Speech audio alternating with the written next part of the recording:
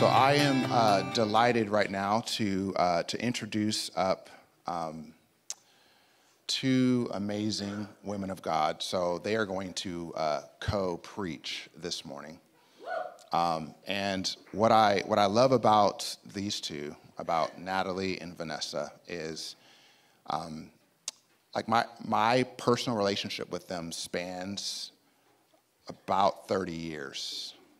I've known these two for like a total of 30 years. Like, these are just amazing women of God. As we were talking the other day and preparing for this moment, and we were praying about this moment, one of the things that I told them is, we get to do this as family.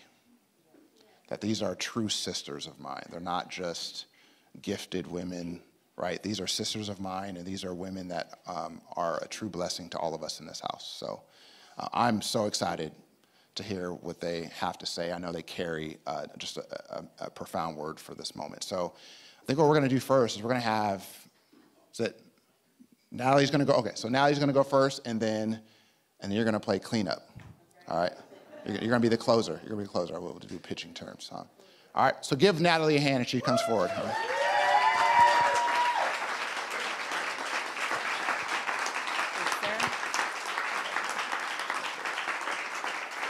Wow. Just going to have a moment for a second.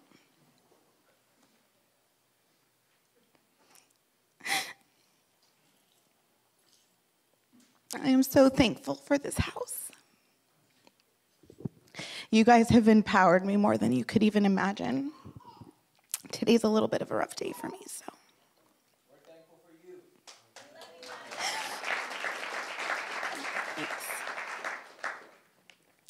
So when I started getting word of what I was going to preach today, I would tell people, oh, I'm going to preach on Leah, and they'd say, who?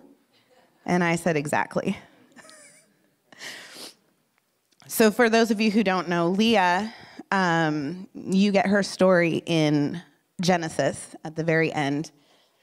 And she is the firstborn daughter of a man named Laban. And Laban is actually the brother of Rebekah, who's married to Isaac.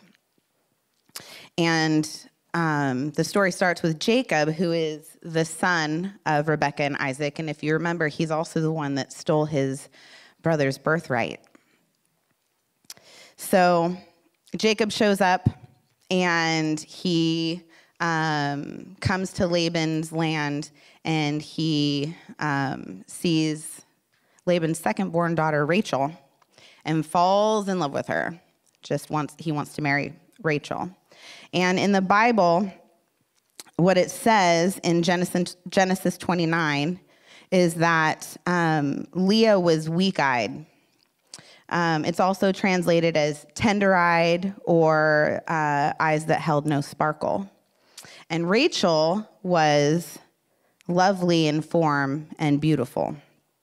So, I mean, that's what the Bible says, so it must be true, right? So Leah was kind of forgettable. Rachel was obviously beautiful and popular and all those things. And so Jacob, of course, laid eyes on Rachel and was like, that's her. So he made a deal with Laban that he would work for 7 years, and then he would get to marry Rachel. And he did it. He worked hard.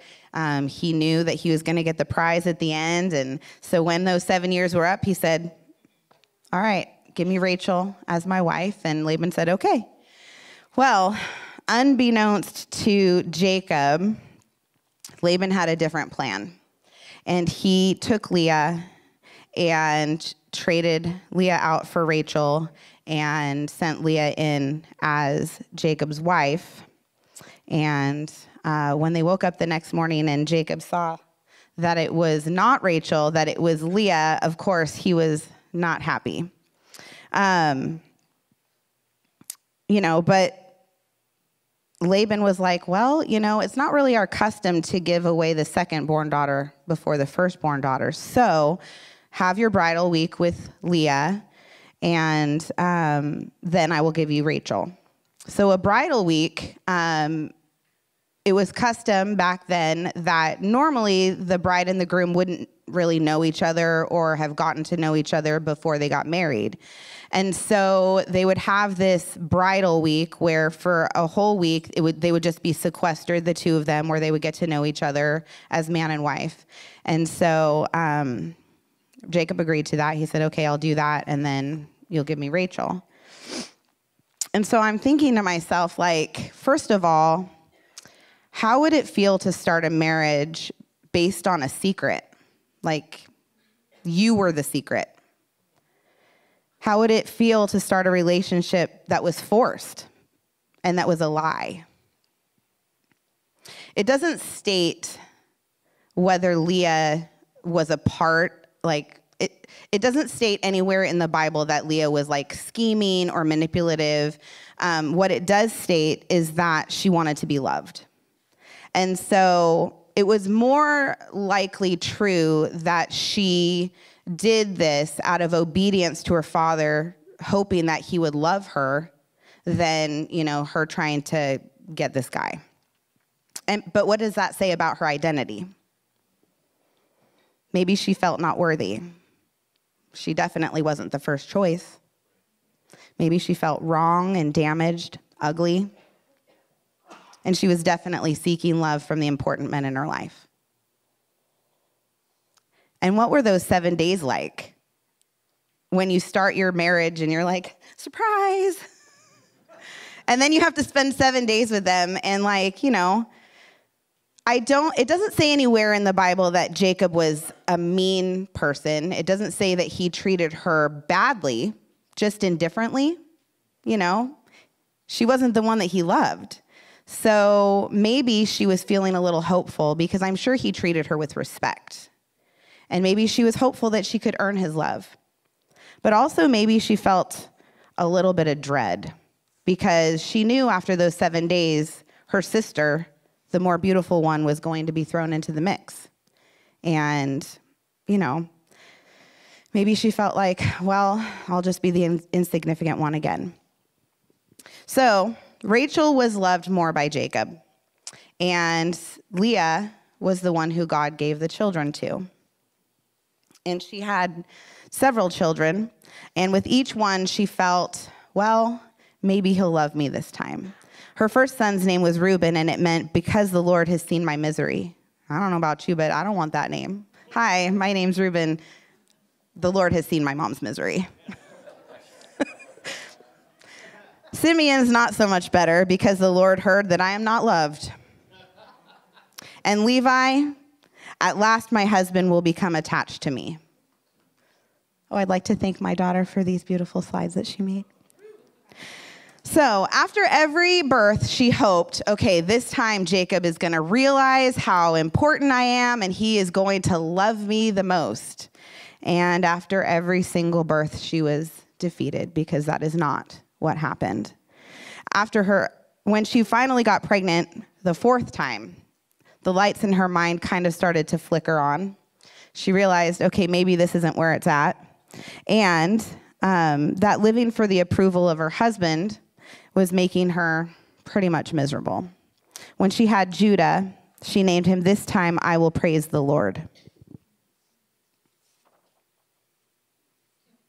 So she started to see that maybe there was something else that could be better than what she was living for, what she was trying to get her identity out of, because it was all falling flat. Everything that she was trying to strive towards was not getting her any more happy or joyful or fulfilled.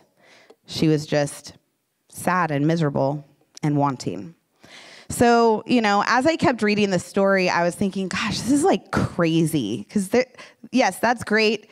Her lights, things started to flicker, but then things got a little crazy again. So after she had Judah, she stopped having kids. Like, she was not able to conceive. And so she decided, it would be really a good idea to give over her servant to Jacob. We've heard this story before. Like, this is never something that is going to be blessed. But she did it anyways, thinking, well, if my servant can give him children, then, I will be worthy and loved.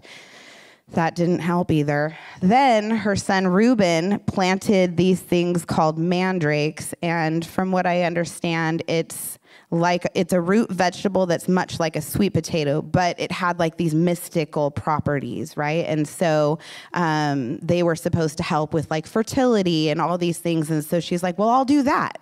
That obviously is going to be blessed, right? But before she could even have a chance to do that, her sister Rachel, who was also having the same struggles in fertility, said, hey, give me those mandrakes so that I can have children for Jacob. And I mean, I don't know what your response would be, but I'd be like, hey, you have everything. Really? Like, you're going to take this too? But Rachel was smart, and she said, okay, fine. I will give you a night with our husband if you give me those mandrakes. And Leah was just so starved for love and attention that she said, sure, I would love that. The relationship between Leah and her sister is also something that I know a lot of women struggle with now. Even unintentionally, a lot of times sisters can be pitted against each other. When one parent gives another, one of the sisters more attention, or, this child is good at academics. And so parents say, oh my gosh, look at how amazing my daughter is at academics. And then the other sister's like, oh, well, I need to be good at something else. I don't think it's intentional, but it's there. And so this is also something that's playing into Leah's identity and who she is. And, it's always not enough. Leah was older and had the birthright. She was the first wife of Jacob, and she bore the children. Rachel was prettier, and she still was more loved. And all of this makes you feel like not enough, right? Never enough. That's what happens when you focus on the world. So we can strive every day. And this society wants us to, right? The world wants us to strive for what they think is important, but it's never going to be enough. The thing I love about this story is that it uses people that are human and flawed. Jacob, started off by taking his brother's birthright, and yet God still used him. Leah started off by deceiving her husband, and yet God still used her. Even in the worst times, because we are his children, he will choose and use us too. Before we were wives, before we were mothers, before we were sisters, we were daughters. And God loves us unconditionally, no matter what we do or what we strive for. He loves us because of who he made us to be. So wouldn't it be better if we figured out what our identity is in him? God chose us he chose us for the purpose and the plan that he has on our life. And it says in Jeremiah 29:11, for I know the plans I have for you, declares the Lord. Plans to prosper you and not to harm you. Plans to give you a hope and a future. Throughout Leah's life, God was guiding her through her plan and purpose. Through her lineage, we have the tribes of Israel. And through her son Judah, we have Jesus. She had no idea. All she could focus on was the fact that she wasn't loved by her husband. But God had such a big plan and purpose for her life. So what was the tipping point for her? When did she start to thrive in her purpose? It was when she recognized that her identity didn't come from man, it didn't come from herself, but it came from God. When the world was calling her alone, unwanted, second best, unloved, not blessed, God was calling her beloved daughter, chosen first, always with him, abundantly blessed, like no other, honored and beautiful. But she had a choice. We all have a choice. We can choose to listen to the world and to the enemy and sit and look at those things that are not, or we can choose to listen to God and what he says about us. And if we believe that, that will directly correlate into how the rest of your life will play out. And it did with Leah. In the end, she was content with being loved by God. She focused on the giver of her blessings and not what was or wasn't being given. The world tells us that content means to limit yourself or settle. But in reality, it means accepting all that God has for you. Because being content in him is the opposite of being content in the world. If you can be content on what the Lord says about you, like think about that. Because he only sees good. He only has eyes that are love for you. So if you can stand in that and you can see the plan and purpose that he has for your life, content is amazing. So one last thought that I had, and it definitely redeems Jacob in my eyes, because, you know, Jacob to me just seems like a guy who is focused on one thing. I don't think that he even thought about Leah in like, you know, I think he was just apathetic towards her. But this just shows me, one, that he finally kind of like had a light bulb moment, but also just how faithful God really is. So in Genesis 49, 29 through 31, it talks about Jacob's death. And it says, "Then he gave them instructions. I am about to be gathered to my people. Bury me with my fathers in the cave of the field of Ephron the Hittite, the cave in the field of Machpelah, near Mamre in Canaan, which Abraham bought along with the field as a burial place from Ephron the Hittite. There Abraham and his wife Sarah were buried. There Isaac and his wife Rebekah were buried. And there I buried Leah." Leah was given the highest honor as first wife. In the end, Jacob acknowledged her place. He recognized her value, and he honored that. This honor was not given to Rachel, who he loved the most. We don't have to prove anything to anyone. By our own strength and our own thoughts, we cannot achieve anything of importance. We honor God and worship him by first accepting our identity in him and then going forth with the plan and purpose that he has for our lives. And we have to remind ourselves that this is a choice that we have.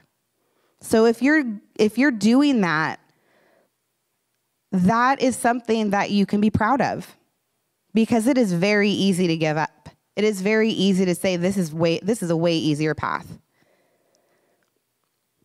So that's something to think about. You have to choose it every day. Our minds are powerful tools. They can be used for the light or the dark.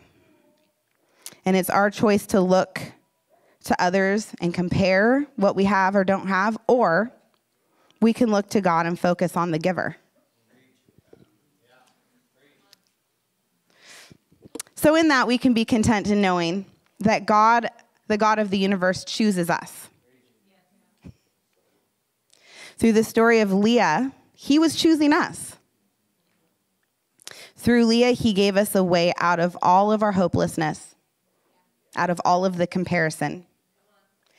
He gave us a way to be with him forever.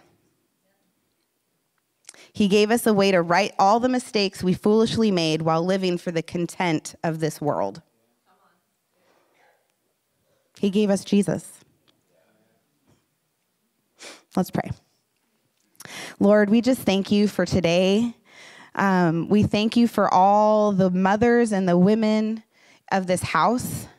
We thank you that they are life-giving, And we just pray, Lord, that you would bless them, that you would just encounter them in a new way today, Lord, that they would feel honored and seen and loved by the Most High. And we just thank you for this time in Jesus' name. Amen. All right. So now that we know where to find our identity, let's hear what happens when you step into that. Come on up, Vanessa.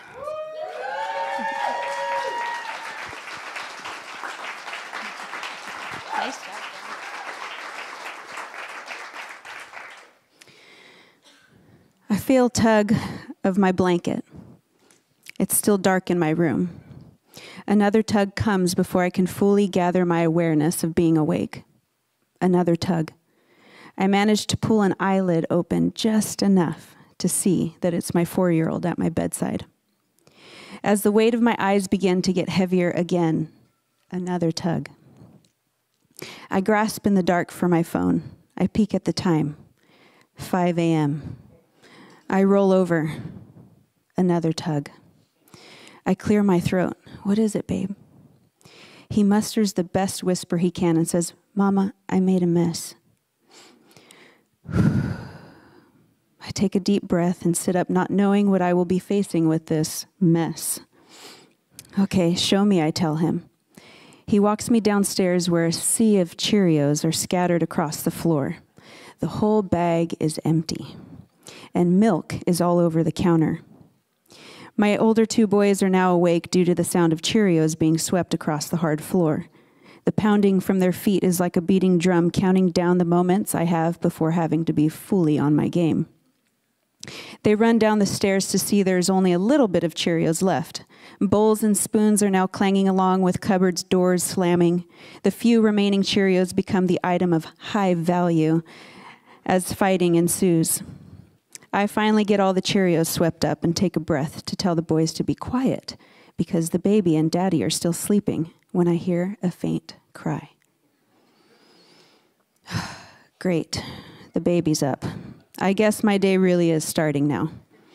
I'm faced with a choice. Do I go upstairs to get ready and let the baby cry, or do I go get the baby and try to get ready later? The anxiety level rising in me chooses the latter. Shoot, I forgot to clean up the spilled milk. I'll get to that later. I open the door to the baby's room and start singing our good morning song and open the blinds. A strong smell tells me that someone needs a diaper change. I swing him over to the changing table and begin to change him while enjoying his sweet smiles. My ears perk at the sound of whimpers coming from the doggy crate in my room. Oh man, the puppy's awake. She's going to wake up my husband if I don't hurry. I sweep up the baby and head over to my room to get the puppy out. With my baby in one arm and the puppy in the other, I head down the stairs. I'm greeted with my boys arguing with each other over which cartoon to watch. Seems like they figured out the Cheerio battle, and they're on to the next one. I rattle off some repetitive family statement like, focus on the solution, not the problem, or use your words. I let the puppy out and put the baby in his high chair. My 7-year-old approaches me very upset, wanting to tell me the play-by-play of the remote battles, and as much as I try to listen intently, the baby starts screaming, food, food, food. Just a second, let me get the baby a banana, I tell him. He knows the drill, so he just follows me and continues his story. I begin to reply to his story when the 4-year-old bursts into tears because his 9-year-old brother just hit him with a pillow in his face. I shoot my most fierce laser eyes at my eldest, and he responds, he was in my face. I give hugs to the little one and tell the eldest to be nice to his brothers and use his words instead of his body. Puppy wants back in. Okay, back to the 7-year-old. I ask him for some possible solutions to the situation. He just explained, and he thinks up a few. The puppy is hungry for her breakfast. I begin to make her food when the baby throws the rest of his banana on the floor. Hurry! Catch the puppy before she eats the banana. I place the puppy in her crate and give her breakfast. All right, boys, time to go. They rush around, get their backpacks and shoes on. I drop them off at school. After kisses, sweet affirmations, and hugs, I spend the entire drive home consoling my 4-year-old who feels left out and wants to go to school too. We get back home, and the aftermath of my boy's whirlwind begins to look like Mount Everest, an impossible feat. With my baby in my hands, my stomach growling, my eyes burning, the puppy whining, and my 4-year-old wiping away his final tears, I look at the clock that guides my life. It's 8:05 a.m. I know I'm not alone in the craziness that we call motherhood. This story sounds all too familiar for many of us. It's hard balancing it all the tasks we face each day, the needs we meet, the checklists we create, the houses we maintain, the hearts we console, the hugs we give. It's never ending. A lot of this we do out of love, but it doesn't mean we don't get tired and weary of doing all these good things. I wrote this 2 years ago. I now have an 11, an 8, a 6, and a 3-year-old. But that's my life. I have 4 boys, all under 11, and it's a crazy life, and it's beautiful. But I do want to take a moment for any moms that have children under 10, if you would just stand so that we can honor you. You all are in the midst of the craziness. And so can we just give them a round of applause?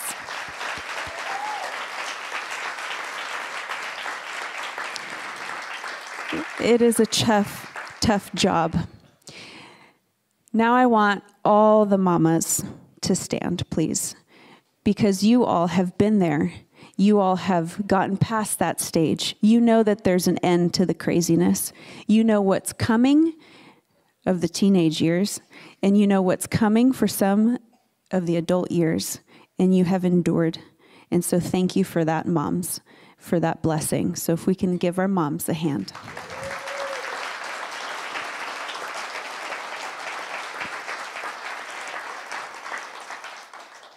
Thank you. Proverbs 31:31 says, honor her for all that her hands have done, and let her works bring her praise at the city gates. So thank you for everything that you do and pour into others. Women are so important. We represent a beautiful facet of who God is. Women were made in the image of God, and we both show, the men and the women show different facets of who he is. In the story of Moses, as he's delivering everyone, we get to see the Father God, the protector, of all of the plagues, and the warrior. But then we get to see the mothering nature of God, where he provides the manna and water. And so there's this part of him that is caring, comforting, and nurturing. There's a reason why we have Holy Spirit that's called the Comforter. Women represent the creational role of God. We represent the sacrificial part of Jesus. We embrace the curse so that we may bring forth life, as Christ embraced the curse so that we may have eternal life. Mothers embrace the curse so that a baby may be born, as Christ embraced the curse so that we may be reborn. In every birth, the woman gives of herself and lays her body down in order to bring forth new life. She knows the pain and suffering she will endure, and yet she chooses life. She knows what's on the other side of the suffering, and she counts it as worth it. Mothers are a source of life to a newborn. They provide food, warmth, shelter, and comfort to a baby. Isaiah 66:11 says, for you will nurse and be satisfied at her comforting breasts. You will drink deeply and delight in her overflowing abundance. The nursing mother represents God's abundant provision for all the nutrients the baby needs is in her body. Women represent God's unconditional love. My mother-in-law gave me this poem, and I want to read just a short excerpt of it. And it's talking about a mother's love. And it says, because she fell in love with you when you were just a thought, before she even met you, before you were a small baby who fit on her chest, and that kind of love loves unconditionally and powerfully. I personally had an amazing moment when I had my first son, because I couldn't explain the unconditional love that I felt for him. It was different than my husband. I chose and I choose to love my husband every day. But this baby, I didn't know him. I didn't know his personality. I didn't know his flaws. I didn't know what he would become or who he was. But from the moment I saw the test, the positive test, I fell in love. with this little life that was growing inside of me. And when he came forth, I just couldn't hold back tears. This thing that had been moving inside of me like this alien was now here. And I was so in love, and I realized what it meant, that there's nothing you can do that would change how I feel about you right now. And even now, he does stuff that tests me in so many ways. And I look at him and I go, babe, you know I love you too much to allow this behavior to continue. The love is what guides everything in the choices that I make for him and all of my boys. Because there's nothing they can do that could change that. So, Jeremiah 1:5 says, he knew you before he formed you in your mother's womb. Before you were born, I set you apart. And just as he knew you before your womb, your mother knew. The moms that are representing God's creational side, she knew you before you were even here, and there was love. So what does this all mean for the Rock of Roseville? Because really, mothers, women, we're only one half. This congregation of people in this house is in need of spiritual mothers. We're growing, people are coming, they're giving their lives to Christ, and that's what we want. But we need fathers and mothers. You don't need to be a physical mother in order to be a spiritual mother. In order to be a spiritual mother, you just need to be a woman who is created in God's image. And there's no age requirement. So young girls, you're spiritual moms too. So what does it look like? I'm going to read this little story. I want you just to imagine this, okay? If you need to close your eyes, go ahead. If not, just stare at me, stare at me while I'm reading. It's a bright, sunny day, and you pull up to this beautiful little house. You get out of your car and your eyes get drawn to the beautifully manicured lawn with bright, cheery flowers in the garden bed. You walk up the cement walkway and approach the door. Below the door is a mat that says welcome. There's a bright green wreath with yellow flowers on a blue front door. You ring the bell. Within a few seconds, the door opens and you're washed over by the smell of freshly baked chocolate chip cookies and by the woman of the house. She is smiling ear to ear and she looks so happy to see you. She says, welcome, I'm so happy you're here. Please come in and make yourself comfortable. You're captivated by her excitement to see you. You walk in and look around. She shows you to the couch where she already has iced lemonade waiting for you. You sit down on the linen couch that is so comfortable you could imagine taking the best nap on it. You take a sip of lemonade. She brings over a plate with those chocolate chip cookies you smelled earlier. She gives you a plate and napkin and you dig in. She asks you how your day has been, and you begin to tell her the story from beginning to end. The entire time you are amazed at how attentive she is to your every word. It's like she really cares about the minute details of your day. She asks you open-ended questions that makes you feel seen and heard. It's like she's genuinely curious about the intricacies of your heart. Your time with her has finally come to an end after many delicious cookies and refills of the best lemonade you've ever had. The sun is still shining. You get up from the couch feeling relieved, relaxed, and rejuvenated. She walks you to the door, gives you a big hug that seems long, yet very much invited. She says to you, until next time, I look forward to seeing you again. Have a wonderful rest of your day. You get back into your car and you notice how you're feeling. When you were in her house, you felt peace, like time stood still, and everything else could wait.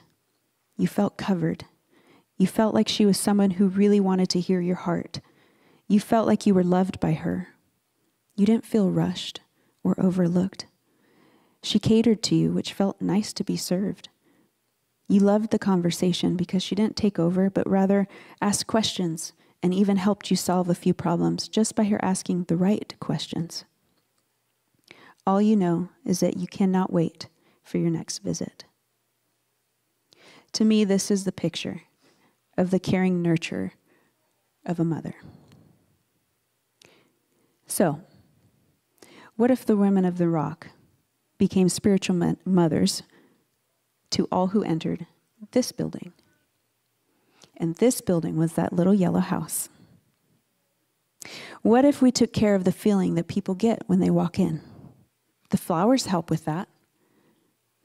But what about handing them out as people come in? What if we spoke to each other by asking questions out of curiosity, of finding out who the person is that you're conversing with? What if you went out of your way to make others feel welcomed in your presence? You see trash in the parking lot. Pick it up. This is your house. What if you never spoke negatively to others, but instead positively? What if you gave hugs when you saw that someone needed one? What if you began to take care of the wounded? What if you offer someone coffee from the lobby when you saw them? If you enjoy baking, what if you brought brownies or cookies and gave them to someone random? If you enjoy scripture, what if you wrote down your favorite scripture and just passed that out? What if you picked someone out this week and then you find them next week and you let them know that you've been praying for them in the past week? All of these things are free. All of these things are from your heart. It doesn't take much to be a spiritual mom. I think sometimes we think about it and we're like, we got to find someone younger than us and we got to take them out to coffee and we got to invite them over to our house. And it seems like this huge thing. It's like, for me, I already got 4 kids. I don't need more. But it doesn't take much. It really doesn't. For a woman to show her nurturing character of God, to say, I see you, I'm praying for you. How can I love on you right now? If you like writing, then write a letter that is edifying, loving, and uplifting to someone in the church. We are so in need of this. Every single woman in here, you are needed. Because the Lord is asking us to stand in the gap for people that don't have moms that know what it is to be a godly mother, what it means to love your children unconditionally. So many of us don't have that. And so we stand in the gap. That's our role. That's our job. To represent God well in the nurturing character of who He is. So here's what I heard the Lord say when I asked Him what He wanted to say to mothers in our church. He said, I am calling them to rise. It is time for them to stand alongside the men and the fathers to create an equal union and picture of who I am. The two of them together represent me in every way.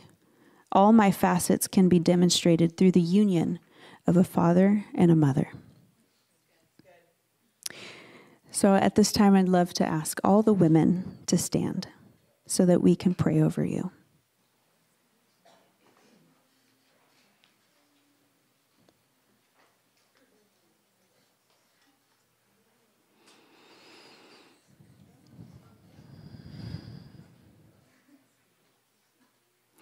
Whether you have had physical children or not, you were designed to know what it means to carry something, to carry a promise and see it come forward and be birthed. You were meant to carry something that Holy Spirit would give to you, and you would nurture it until you saw it come to fruition. That is something that a woman only knows, that patient waiting. The patient waiting. There's calls on every single one of your lives. And you have patiently waited as you're seeing something grow. And sometimes it doesn't seem as it's growing as fast as you want it to. And some, I feel so strongly, you are in the birthing moment right now, where it's hard and you're pushing and it's painful. But know that the promise on the other side is so worth it. It is so worth it. It's worth the wait. It's worth the pain. And for you that are just having the seed of hope and what it is that you have to carry forward, we just speak to that dream and say, come on, grow, continue, push forward. So Lord, I just bless all of these women that you created in your image, Lord. They are so incredibly important. Every single one, whether they count themselves as nurturing or not, they have gifts. The fiery women are important. The nurturing women are important. The compassionate ones are important. The quiet ones are important. The loud, crazy ones are important. I'm one of those. Every single one of these women are so incredibly important. So Lord, I pray right now that we would break, just in the name of Jesus, I break off any comparison right now in Jesus' name. This massive spirit that's over our culture of comparison, we just break that off of our church right now in Jesus' name. Guess what? Being a woman is hard, period. I don't care how good you make it look. It's hard.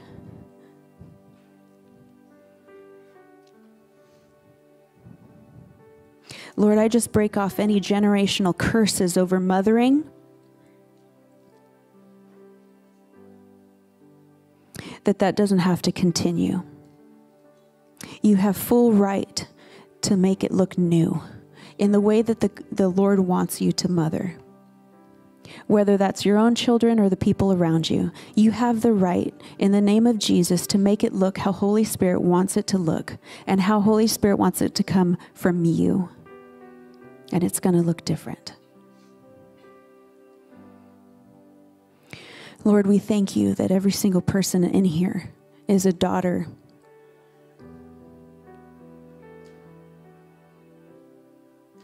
That is their inheritance. The Lord chose you to be a woman.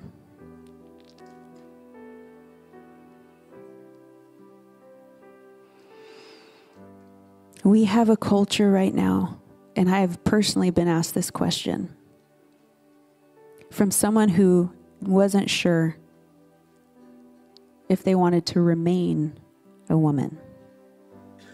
And she looked at me and said, "What's so great about being a woman?" And this was probably 5 years ago. And man, did that stump me. Because I never really thought about it. It just kind of was like, it is what it is. But we have a generation right now that's really questioning. And we need to know why it is so important to be a woman. Because we represent a very specific part of the Lord. We have been called to bring forth life. That is not a curse. And so many women see it that way. But we have the opportunity to have laid down our life and through that get to experience what humility is, because you could have worked, like Sean mentioned earlier, you could have worked as hard as you could, but guess what? Your body changed. And that is part of the blessing. We get to experience what it's like to lay our life down. For 10 years, I just kept having babies. For a decade of my life, every 2.5 years, there's another one. All my plans got put on hold for 10 years, and I would do it again. Because I have children, I have boys that I love. We get to do that. We get to raise up a next generation. We get to make people feel loved, seen, and heard. That's what we do as women. We have tendering sides of us where it's tender-hearted and nurturing.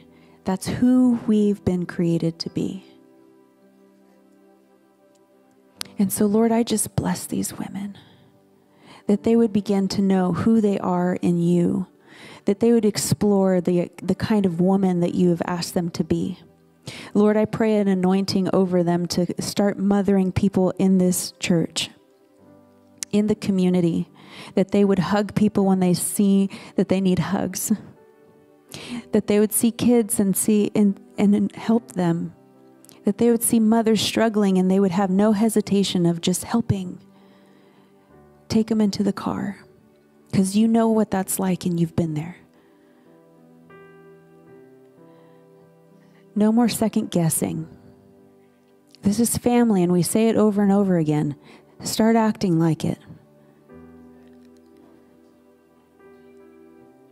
You don't need permission to be loving. You don't need permission to be caring. So thank you, Lord, for these beautiful women who stand here and are so incredibly beautiful. I know it's a long time standing, but I'm doing this because you are standing in the gap. And sometimes it gets a little tiring, but look at all the women around you.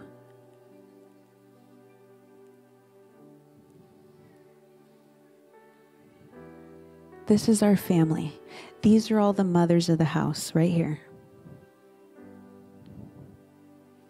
Thank you for standing in the gap. I look forward to mothering alongside you. I bless all these women in Jesus' name. Amen.